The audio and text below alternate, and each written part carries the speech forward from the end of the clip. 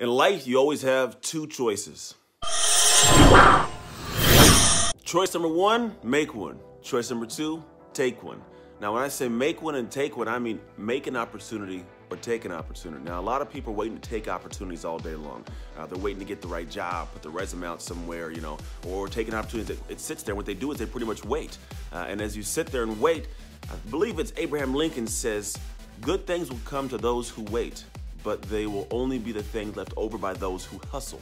Right? So if you go and take an opportunity, it's good because you'll take what happens across you, but only the stuff left behind by the individuals who go and make an opportunity. See, taking an opportunity is easy to do. You can wait for it, you can choose the one you want, but it's not gonna be the greatest ones. The ones that are the greatest, that make the most impact in your life, that allow you to create something great and be proud of what you have in life, are the ones you make for yourself.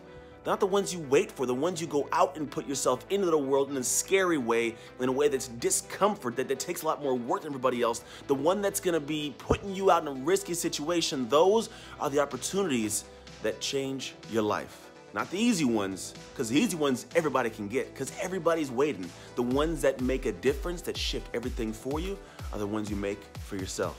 So, my question to you is, are you gonna wait around for those things left over? Or are you gonna go make an opportunity for yourself? That's it. Share this video. As always, God bless, trust your hustle, and go Ducks.